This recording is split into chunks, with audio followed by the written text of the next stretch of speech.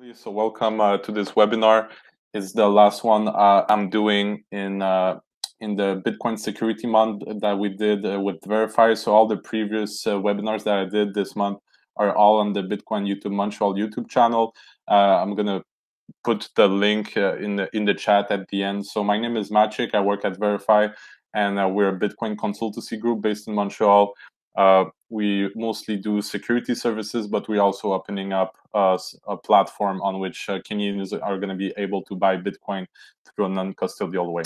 So let's jump right to it. Today, I'm going to talk about cold storage, more about the concept of it and what is it. So the current realities of Bitcoin is that a lot of people are either losing their Bitcoin or getting their Bitcoin hacked or stolen, either because they keep their Bitcoins on an exchange or they don't know how to protect rightfully their keys. And the sad reality is that between 2 and 4 million Bitcoin are considered as gone forever. And this is pretty sad reality for those who may have like a pretty substantial sum in Bitcoins, but they lost it. And you know all the stories of people looking in a trash field, like looking for a lost hard drive that they knew they had like a lot of Bitcoins a long time ago. And so you don't want this thing to happen to you as well. So this is why I'm doing the presentation today. And also, I think it's really important that a lot of people are putting the emphasis on the fact that you might get your Bitcoin might get stolen or hacked. But I think most of the people that are losing their Bitcoin is because they actually lose it, or because they don't leave the necessary information for their family or their friends to retrieve their Bitcoins if something bad happens to them. So it's not only the biggest factor risk. The biggest risk is actually yourself, in my opinion. So why does it happen? We're constantly telling people like you have to increase your Bitcoin security. Don't leave your Bitcoin on the exchange. We have the famous models such as not your keys, not your coins, but people still keep their Bitcoin on the exchange. They don't really care. They're lazy.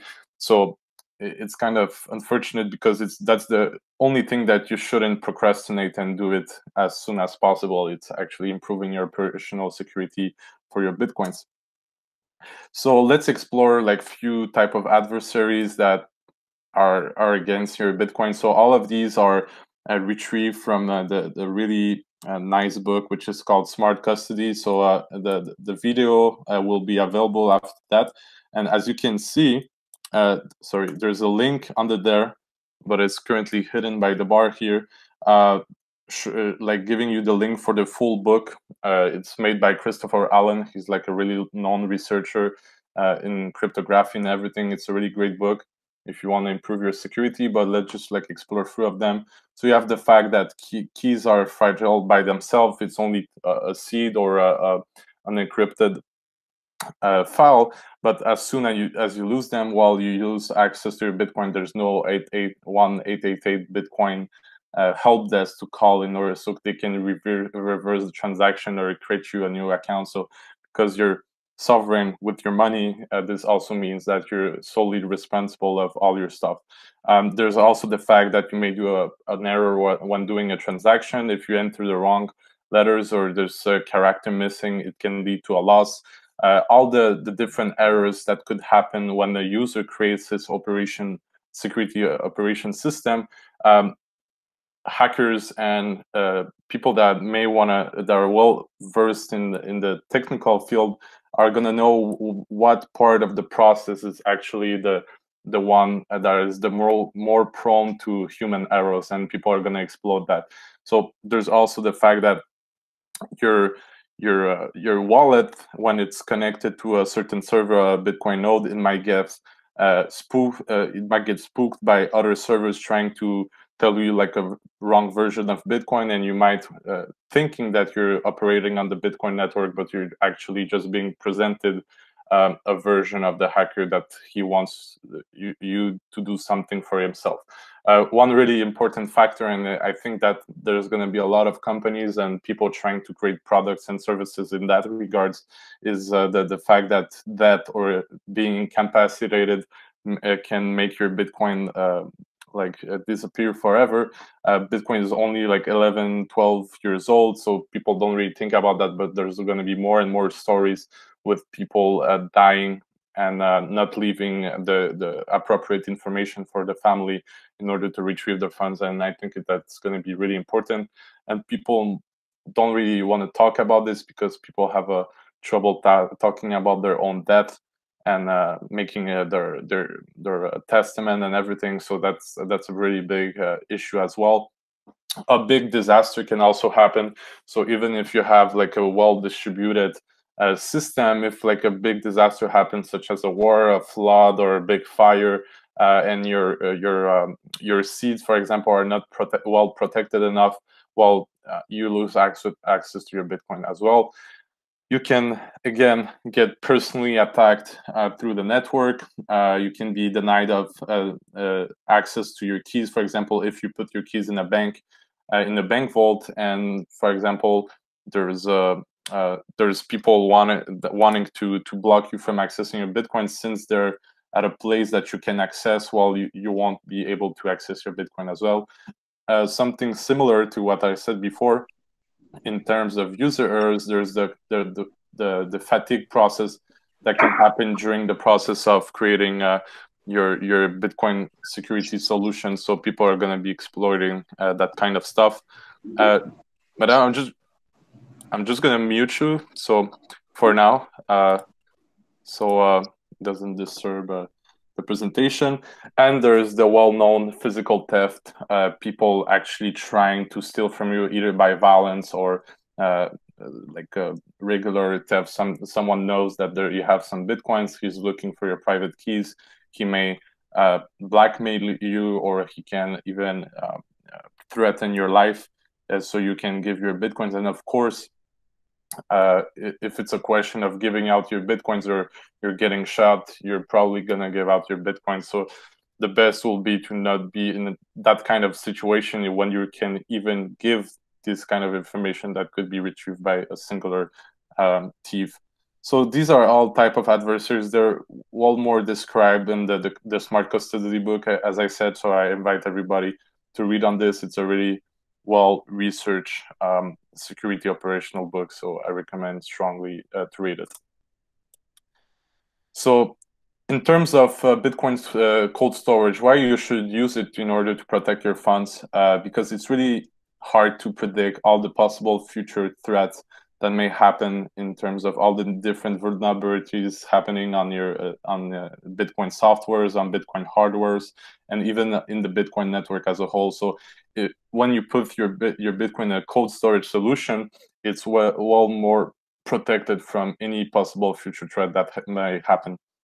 And also there's the fact that Bitcoin value might appreciate a lot in the upcoming years.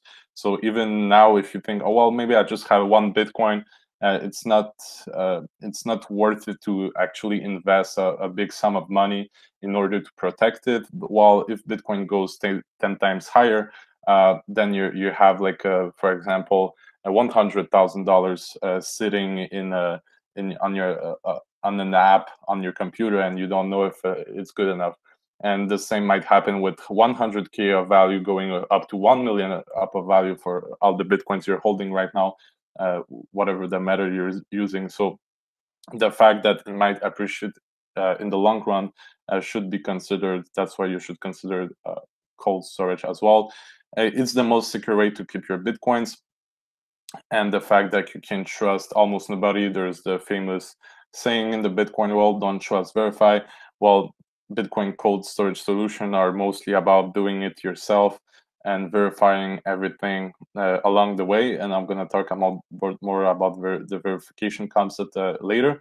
And the thing is, hot wallets are constantly under attack. So exchanges, all custodial wallets are always a big honeypot for hackers. So that are going to be the first thing hackers are going to look for. So you don't want your coins to be sitting on in a system where it's always getting tested by hackers. And if you're into the Bitcoin sovereignty monetary aspect, if you have like the whole control of your keys, of your coins, it respects the Bitcoin ethos, which are mostly about privacy, sovereignty, and financial prosperity, because you don't have you have Bitcoins are scarce. So all these reasons are good reasons to pursue a journey in the Bitcoin cold storage solution world. But either of these are really good reasons to do it. So who is it intended for? Like a real Bitcoin cold storage solution, it's mostly for personal storage, large amounts of money. I said $1,100, but it may be a little bit less. But as I said before, because Bitcoin might appreciate a lot fast, that $100,000 might become a million really soon. So it's for individuals that want to store Bitcoin the right way, mostly for long-term storage. So it's not for trading. It's not for people that want to be able to access them easily, because if you have the possibility of accessing your Bitcoin really easily, it means that they're more easy to get from a malevolent person as well. So it means that in the Bitcoin cold storage solution, it shouldn't be easy even for you to access your Bitcoin. So that joins the second point, which are you shouldn't access them frequently. And there's the concept of hodling, the famous meme of Bitcoin, that you hold for life. You're holding your Bitcoin for a really long term. You don't really think about its current volatile price in USD dollar terms.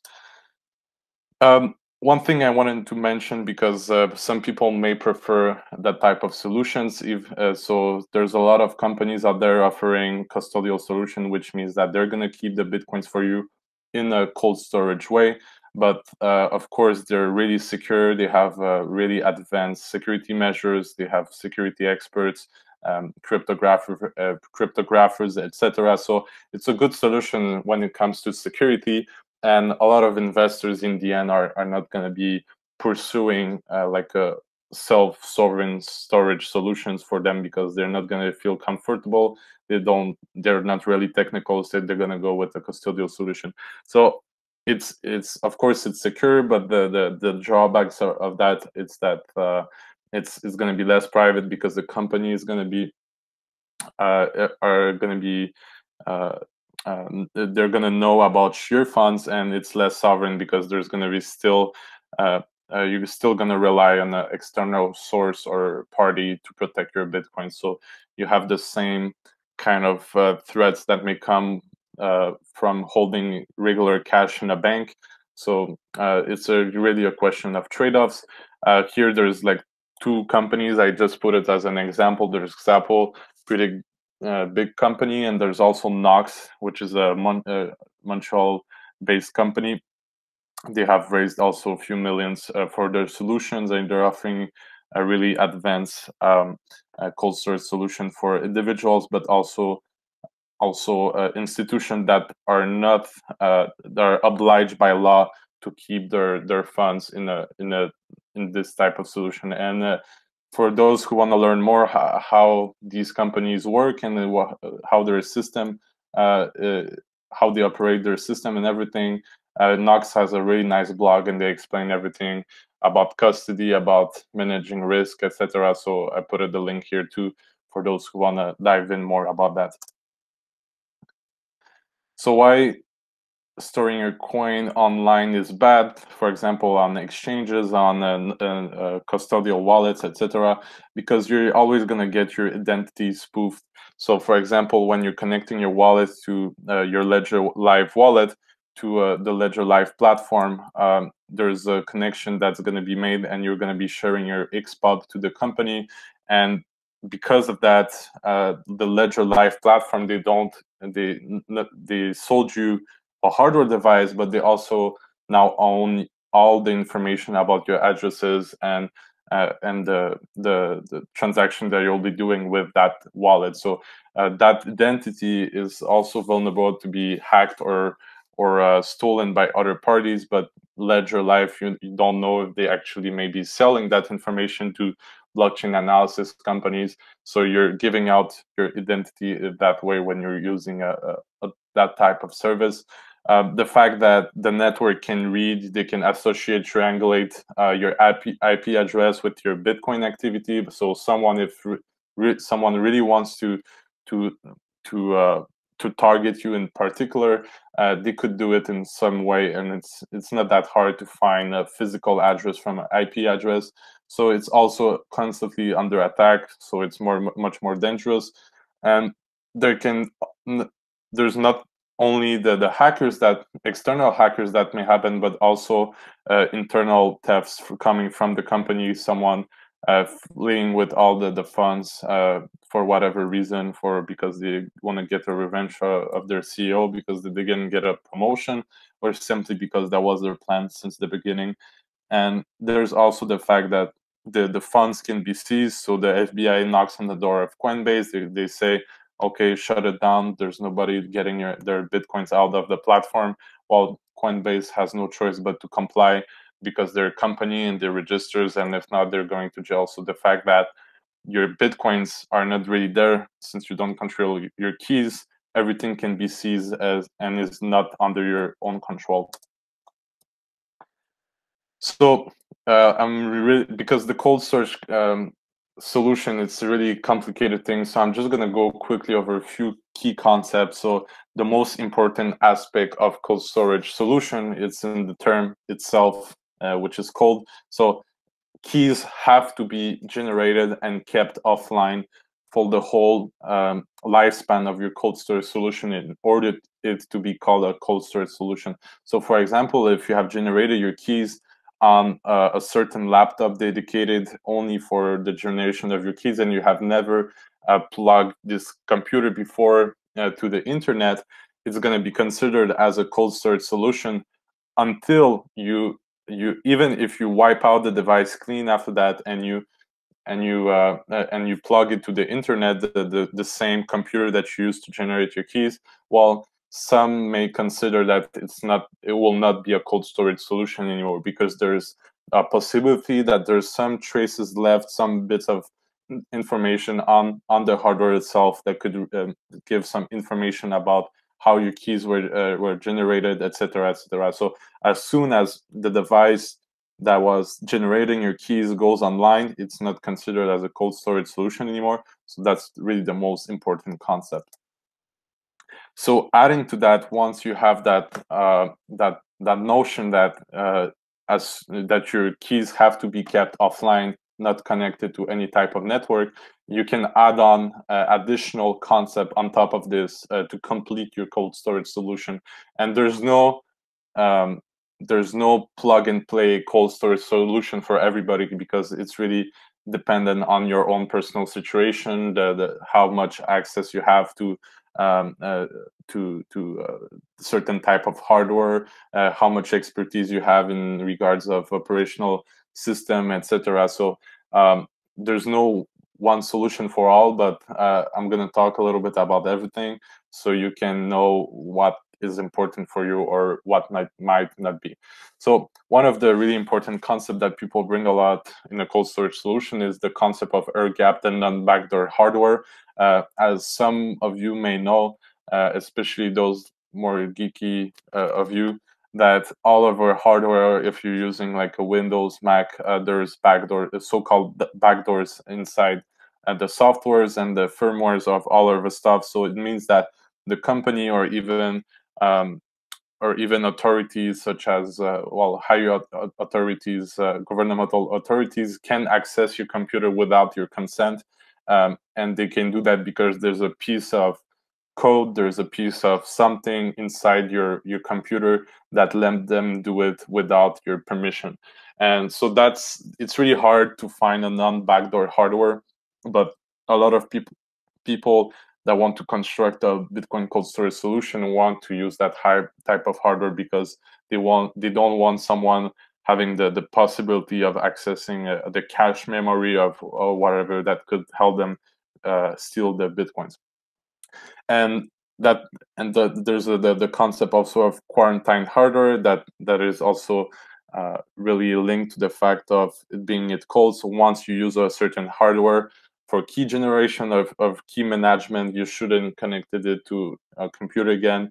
It's on quarantine forever, and that's it. That's all. Unless, of course, if you change the set of keys and you do a new cold storage solution with their own set of keys, well, then you can use that hardware again. You can unquarantine it, but until your bitcoins are kept on the set of keys that you have generated on that hardware, it shouldn't get be plugged to the internet. And of course, all these systems are going to be Linux based because it's much more simpler and safer, and there's much more verifiability possible with that kind of operational system than Windows or Mac OS, for example. Then there's the concept of software and firmware verification. So all the different parts of the solution that you're going to be using, all the softwares, all the wallets, whatever wallets you choose in order to store your Bitcoin, even like the entropy that is generated, everything should be verified and built from source. And that is really important because someone may have put like a piece of malware inside a certain, it couldn't be visible for the human eye because you have to verify it cryptographically that nothing was changed along the way. And that is possible with basically really known tools such as PGP. So every piece of software, especially in the Bitcoin world, is going to be associated with the PGP key, so you can be sure that it wasn't corrupted along the way. So that is really important as well. Another really interesting concept, and that may seem a little bit backward, but there's the concept of entropy. So what is entropy? It's really the randomness that creates your private keys. The measure of randomness used to create your private keys. And if someone corrupted the entropy in a certain wallet, he can then afterwards see how that they were generated because he spoofed the entropy. So most of the cold storage solution, even really advanced one, they're going to use simple tools such as dices in order to generate their own entropy because they won't trust the software. So the less software you have to trust, the better it is. And even really advanced, like a custodial solution that I know that have been talking with people, they're going to use dices simply in order to generate the entropy needed to generate the keys. So it's impossible to put a piece of malware in a dice and like play with the unless you have like fake dice, but you should be using real dice. So that is really also a really interesting concept inside with the Bitcoin cold storage solution. And one of the last thing that is really interesting that we have been talking with one of the persons that are present today at the beginning of the presentation is the concept of multi-signature scheme. So a multi-signature scheme, it's a feature permitted by the Bitcoin protocol with the current digital signature algorithm, which is called ECDSA. So for now, there's a possibility to create up to 15 signatories, and you can choose the number of signatures from the generated signatories, and you're creating a kind of contract saying that if certain conditions are not met, you cannot spend a certain UTXO. So for example, you can create a multi-signature scheme of 2 out of 3. So you created 3 seeds that are possible to sign with, but you only need 2 out of the 3 in order to be in order for a transaction to be valid. And for now, because of ECDC, you can do up to 15. So you can do any type of scenario up to 15. So you can do 7 out of 11. You can do 3 out of 4. You can do 5 out of 5. Really, it's your choice. But it's really important in that regards that often people are going to think, okay, well, I'm just going to create as much as possible keys so I can all distribute this geographically. But sometimes complexity doesn't really mean security. And if you have too much information to be kept secure, and you have to verify, and you have to be able to make sure that it hasn't been compromised. It makes the task much more harder, cumbersome, and potentially really costful. So often enough, multi-signature scheme, 2 out of 3 is much more than enough, because even then you have the possibility of choosing how you distribute the keys themselves, right? So there's a difference in, for example, having um, a key at your house, a key at your cottage house, and a key on the bank vault, for example. And there's a difference if you have the means to do it, for example, to distribute the keys on 3 different continents, right, in different jurisdiction, for example. So just with the 2 out of 3 type of scenario, you have an infinity of possibilities, because each of the keys can be protected in another way, etc. So you shouldn't go too complicated with the multi-signature scheme in itself. 2 out of 3 is pretty much enough. And when you're gonna do more, it's more in the enterprise situation, when you're gonna have a system of control of keys, and much more procedures involved in the thing. But for an individual, a 2 out of 3 is more than enough, in my opinion.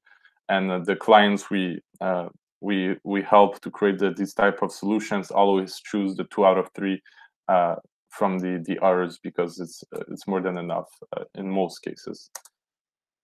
There's some risk involved in multi-signature schemes that can be even more dangerous than not having one. So, for example, with the current way a multi-signature scheme is created on the Bitcoin network, it's really bad for privacy, because the transaction, when you're going to be spending it, it's going to be clear that there was a multi-signature scheme involved with the transaction. And so, as I said before, for now you can do up to 15 signatories, but there's a Schnorr signatures, which is a proposed BIP and a long time discussed soft work in the Bitcoin and Bitcoin Core through the Bitcoin Core developers. So with that new soft work that may be happening in 2-3 years, you're not going to be seeing the multi-signature scheme on the network, so that's a good thing for privacy. And you're going to be also able to create as much as signatories as you want. But coming back to the risk, you have the fact that some signatories might collude between themselves. So if you, for example, have intended to distribute your keys to your friend, then your friend wants to steal from you because you had a bad night sometimes with them, and they want to make you stress, or they want to do a bad joke to you. They can collude together and steal your bitcoins, because they're gonna have the access to do it. So often enough, sometimes depending on the situation, we're gonna say, okay, well, if you give that person a key, well, maybe don't tell that person that the other person this other person has one as well. So it really depends on how much trust you have to the people you distribute your keys, or even if you choose to distribute it to people and not simply to locations that you control solely. And there's the problem of signatory reliability. So if the person isn't technical enough, and for example, it's your brother, it's your sister, and you said, okay, please keep that piece of paper, 12 or 24 words, somewhere, but they go, oh, yeah, okay, it's fine, and finally they lose it, or they get it stolen as well. So you can rely always on other people. But there's also the fact that you're putting the people that you're giving the key, you're putting them at risk, because if someone knows that there's a distribution of keys through a multi-signatures, keys being happening, someone can kidnap your sister or brother and say, well, I know they have a key, just give me the second one, and I will do no harm to your brother or sister. So that's a risk as well, and of course kidnapping and all that stuff. So when you're doing a multi-signature scheme, you have to think about all these scenarios in order for you to be it working, because it's really important. Another really that's a really far-fetched, I would say, concept of cold storage key solutions. But of course, when companies are creating a cold storage solution like that, they will be employing the concept of a Faraday cage. So what is a Faraday cage? It's basically a safe place where no outside signals can penetrate the premise, and no information can enter or excite the so-called Faraday cage. So there's really advanced ways in which you can steal information.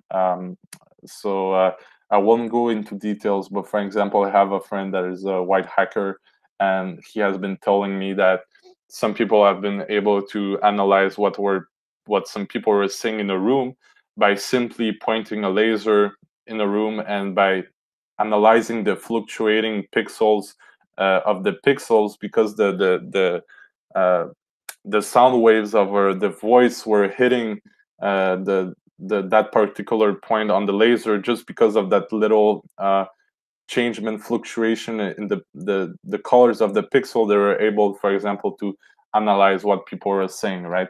So, and there's tons of this kind of James Bond kind of uh,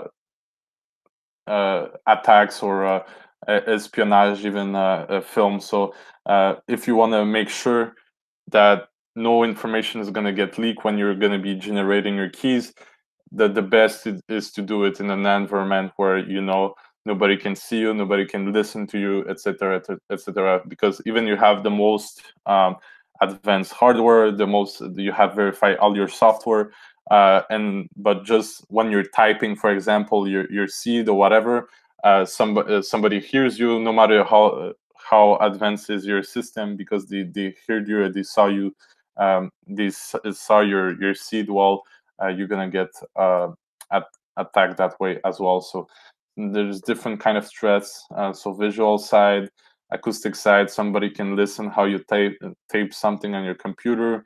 Someone can listen to radio waves. Someone can even there's some types of hacks where, because your computers emit a certain heat when processing a certain type of information, you could also infer some information from that. So there's tons of attacks like these. So it's just a concept of, well, if you create your keys, just do it in a safe place. So what are the challenges and costs? Well, it's pretty heavy, cumbersome process of going out through these different scenarios, and especially if you're not technical enough to know the trade-offs of each one of them. So it takes time. It takes a little bit of investment on your part, because you're going to be have to buy some hardware, and maybe hire an external firm to help you to make sure that you're doing everything well. And one of the bad thing too is that currently there's really not that much of a good software and products offering these kinds of solutions. When I mean these kinds of solution, I'm talking about sovereign cold storage solution. Of course, the companies that are offering custodial services, there's no much UX interface involved in the thing. It's just like a service. But when someone wants to do it itself by themselves, the interface and everything it's pretty bad. You're gonna have to use like the command line, etc. So there's that concept as well.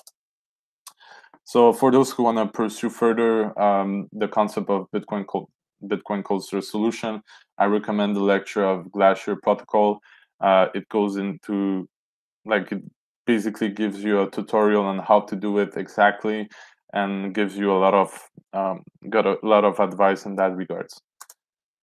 So we're pretty much done for the presentation. So thank you really much. And for those who are here for the first time, you can follow us on Twitter, on Facebook, on LinkedIn. We do a lot of stuff like this. It was kind of simple today, but we also go more into details when talking about a specific software, a specific type of hardware.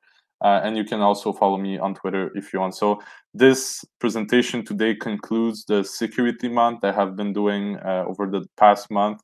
And it was like the concept of being your own Bitcoin bank.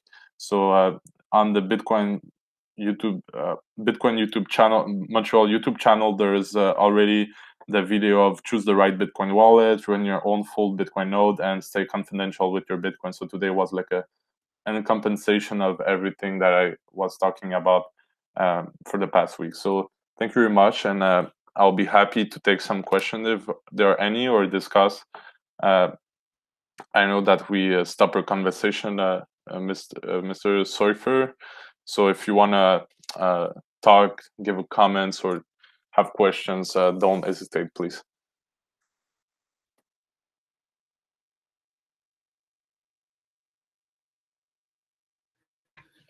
Great info so far. Thanks, man. Yeah, it's a pleasure. Well, I think it was mostly if you have been to Honey Badger, that was mostly basic for you. But yeah, it's good reminders. Good like we reminder. were talking about earlier, kind of where we are, multi-sig and things to probably the most interesting thing to me as just a normie, average Joe hodler guy. Currently. Have you tried creating your own multi-signature scheme, or? I haven't yet. Mainly out of laziness. I really need to get onto Caravan. I think, like I was kind of referring to earlier, it's kind of a weird place right now for technical people with multi-sig, in that, we're still waiting for things that smart people put together and collaborate with other smart people on, Yeah. And so we're kind of caught in this period of time where it feels like I'm like appealing to authority, right? Like, tell me how to use multi-sig and what the best scheme is, please. Somebody smart tell me. And obviously, we both know that's not the way to Bitcoin. So because it's so personal. Go ahead. Because I think it's so personal. It's like, how can you create a universal Bitcoin cold storage solution, or how can you create a universal ways to transmit your Bitcoins to your here when you die, right? So it's as if like there should be a service associated with your keys and Bitcoin management, and not just products, right? And I have the impression that like Bitcoin banks are going to be a thing in the future. Well, it's already happening, right? With the exchanges, with the custodial solution, because a lot of people just don't care. They want to see their Bitcoin appreciate in price, and that's the only thing they care, right? So, right, yeah, like I feel like the analogy I want to use right now is that we kind of figured out over the last few years that how do you secure a single key, right? You generate it offline, you use a hardware wallet, or you air gap some kind of a laptop or whatever, right? And then you back it up with steel or some other thing, right? Your 24-word seed. The passphrase thing came along. It just that's the standard way to secure for an average person to secure a single key, and that's just accepted. I guess people like me kind of are like, dude, I want to be a little bit more secure, but we just feel like we're not ready for it yet, and it's just too early. Have you heard of BIP 119? No, what is 119? So it's a thing that Jeremy Rubin is working on for the last years, and it's basically smart contracts on Bitcoin, and there's going to be like the possibility of like adding so much conditions in which your Bitcoins are going to be able to be spent. So I think in the future there's going to be some UX that you're going to be able to easily and simply add conditions for your UTXOs in order to be spent. So if someone tries to steal them all, well, if you have put like a certain time lock or certain conditions, such as like really meaningful conditions, I think it's going to be a combination of that and some kind of multi-signature. Like it's hard to say what's going to come out of all of this. And you also have, for example, CK Bunker, which is on another. I don't know if you saw that CK Bunker. Yeah, it's a cold coin kite thing, right? Yeah. Yeah. That's I have well, I haven't touched it at all. I've read a little bit about it, and I think you bringing that up makes me think a little bit about Hermit, which is also the Unchained. I mean, that's like the super deep down, like sharding your keys in a bunch of different ways. But yeah. I guess back to what you're saying. I know there's some big stuff coming out and some exciting stuff. And time lock verify is really kind of mind blowing and interesting to think about too. But yeah. I don't think you're a normie. I saw your Bitcoin Chancellor of Banks being on the brink of bailout behind you. There you go. Yeah. Well, I got 70% off. What was it? Links? Is it the Links art, Bitcoin art, or whatever? Yeah. So it was really nice to meet you. And if you're ever in Montreal, please tell me. I will go show you around. Yeah, definitely. I actually have my brother-in-law. He married a gal, an Iranian Canadian from Montreal. Oh yeah, that's interesting. Yeah. So he lives up, and we need to get up there and see him. And like I said, not to name drop, but I know some of the bull Bitcoin people and just some cool people that I met from Riga and stuff like that.